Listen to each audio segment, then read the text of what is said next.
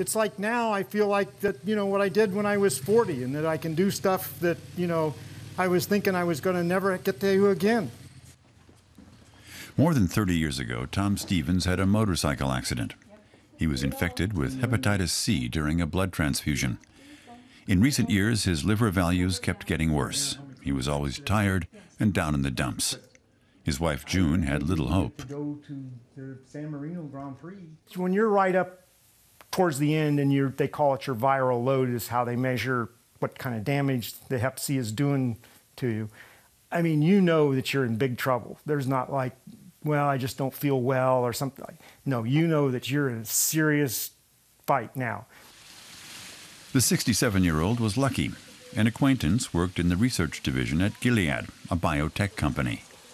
Stevens was able to participate in clinical tests for the new drug.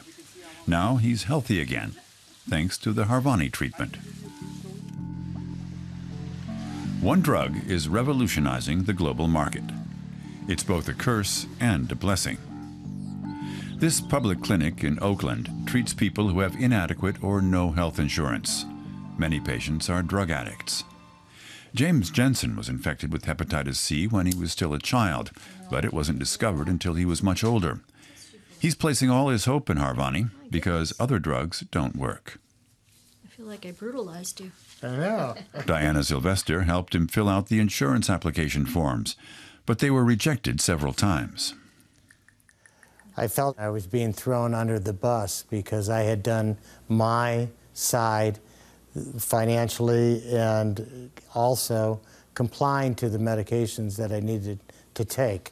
And being left undone or being left alone and basically abandoned made me feel alone and hurt. Treatment with Harvoni and Sovaldi, the other hepatitis drug made by Gilead, is very expensive.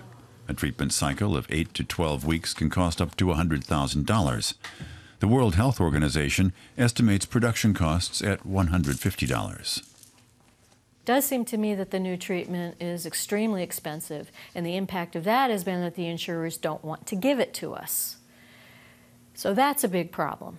But, in all honesty, the treatment works so well that when we do get a patient through treatment, it seems like the cost is well worth it. That's how the people at Gilead's California headquarters see it too. At the end of 2011, management announced a takeover. For $11 billion, Gilead acquired the small biotech company Pharmasset.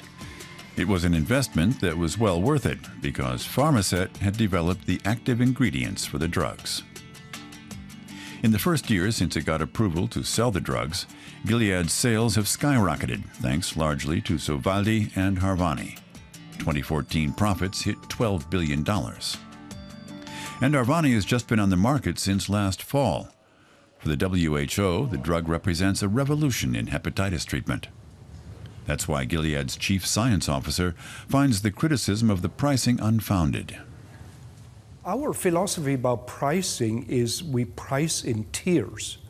So those countries that are high on the economic development index, like Europe, United States, we price it higher. And those countries that are on the lower end, we price it much lower. For instance, Egypt, the total at one course of treatment, we priced it at $900, which is a fraction of what it costs in Europe and in the US.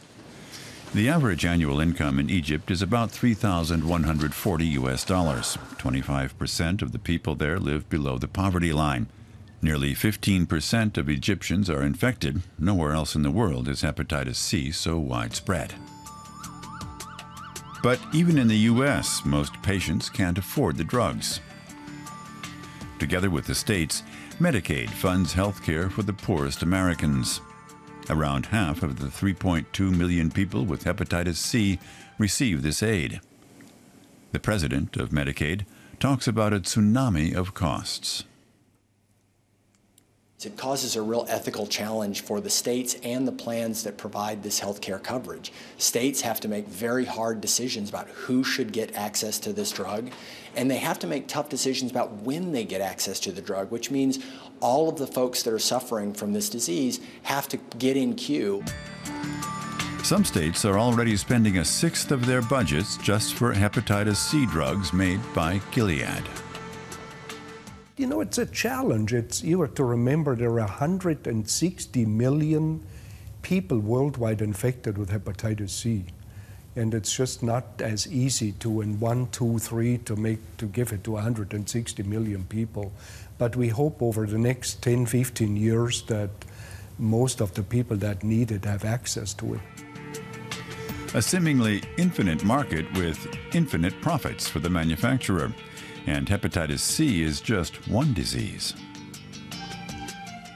I think this is the tip of the iceberg. There's a lot of other products coming down the marketplace for Alzheimer's and cancer and cholesterol, all of which the plans in the states will have to manage. So this was a wake-up call to everybody that the pharmaceutical industry really does price, really at the extreme margin, once in a while on certain drugs when they can.